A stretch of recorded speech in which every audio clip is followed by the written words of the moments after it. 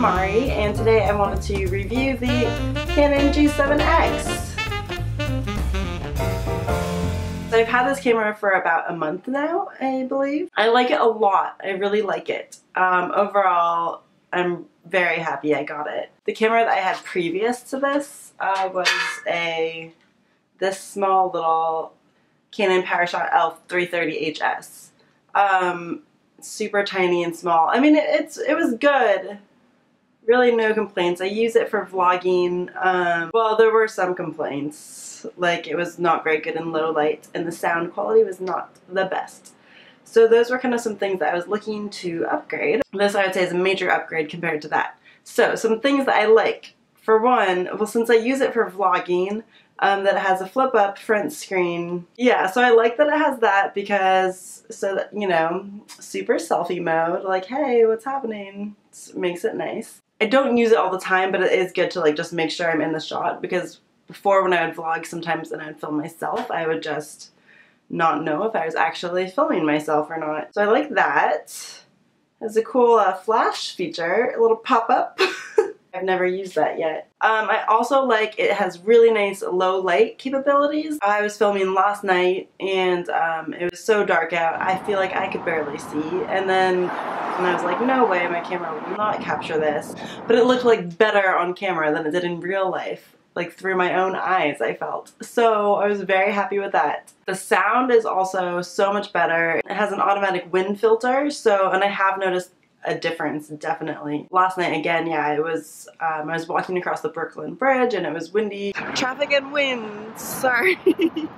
And it did really well. I also like that it connects to the phone. There's a little button right here that you push and it will connect to your phone, or I think you can set it up to your computer. I have not tried that yet, but I definitely set it up to my phone, so getting images to my phone is so easy, and this camera takes amazing photographs. I mean, the video quality is excellent and that's mainly what I use it for, but the photographs are also so good. And so since I can connect it to my phone, then my Instagram game has really stepped up. I have the 5S iPhone, so, which takes decent photos, not bad. But this takes so much better photos that, like, just the detail is so much better. I'm like amazed every time I see stuff. Like, whoa, I took that. How did I do that? It's really just the camera. And you can manually adjust a lot, which is nice, because for actual photographs and stuff, that is nicer. Another thing that I like is the depth of field that it creates. It makes you look like you know what you're doing. You know, where it's like the subject is in focus and the background is blurry. It will do that by itself automatically, which is really nice in just like a point and shoot small camera when all I want to carry is this with me when I go out. Some things that I dislike though, so it creates that really nice depth of field. However, I found that it takes a while to focus on things sometimes, so and if I don't pay attention and I'm just like filming blah blah blah, when I look at the footage later, I'm like, oh, I was out of focus the entire time and like something random and behind me was in focus. Like, so that's annoying. Or it'll just be like the first several seconds is me still blurry and then I will eventually come to focus. So I have learned that you kind of have to wait to allow it to focus. There's also a touch screen capabilities for focusing, which is nice, as long as I'm looking at what I'm filming. But if I'm doing it myself and I don't have this up, then it can be complicated. So I don't really like that, although it's not like a huge deal. The other thing that I really dislike, which I know other people have reviewed this and mentioned this, is that the microphone is on the very top of the camera here. So it's so easy to cover it up, especially when I'm like filming like this. I never even knew that I would put my hand there, but apparently I do, and I cover up the microphone a lot. And even though now I know that it's there and that I do it, I consciously always try not to, but I still accidentally cover it up sometimes. So that's really annoying, because when I'm filming, I don't realize, and then later when I get home and look at the footage and I'm editing, I'm like, oh, I can't use any of this because you can't hear anything, or it's so muffled that it just makes no sense. But it was awesome, and also like, I will remember that as my New York. I would think by now that I would get used to it. And I know there are some hacks I've seen like on YouTube of people like gluing things here so that you can't actually like touch it.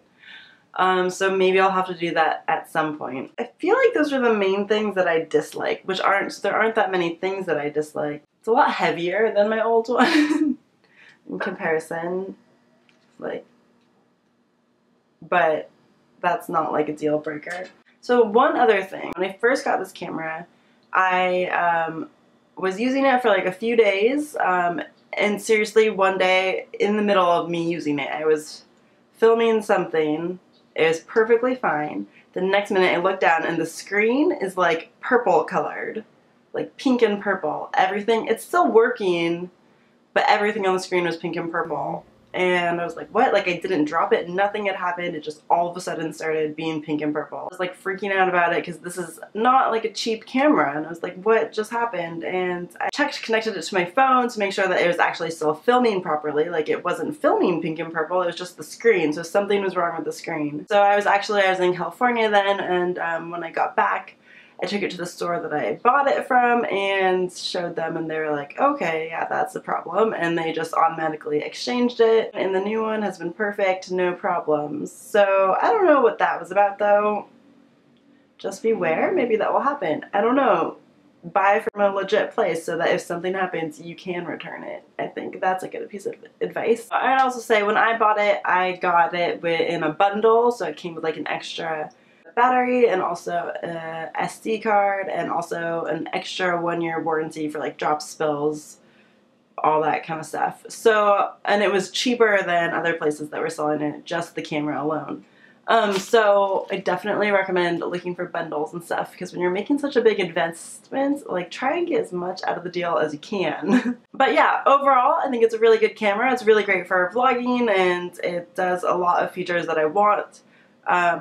If you are someone who's like just starting out doing YouTube or something, I don't think you need this. Like I don't think it's necessary. I would say just start off with something like more basic, like this one. This is what I got initially and it was less than $200.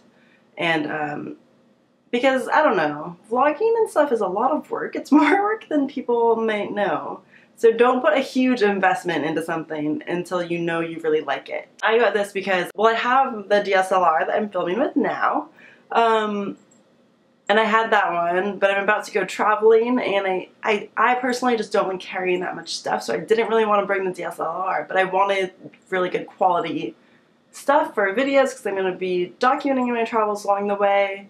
So I figured I could sell the DSLR and my other one, and then buying this one seems legit. So that's what I'm doing. I haven't sold these ones yet, obviously, but that's how I justified buying this one for myself. And just being able to make better quality content, I think, is really important to me. So that's why I'm happy with this, and it's exactly what I need for my purposes. So overall, good purchase, I'd say. I'm happy. Alright, so hope you enjoyed that quick camera review. If you want to see more videos from me, I do travel related things, then please subscribe, and you can follow me on Instagram and Twitter and look at all the photos that I'm now taking with this. Shh, don't tell anyone. Thanks so much and happy travels. Bye. So the moon keeps going under the clouds, so it's really hard to capture.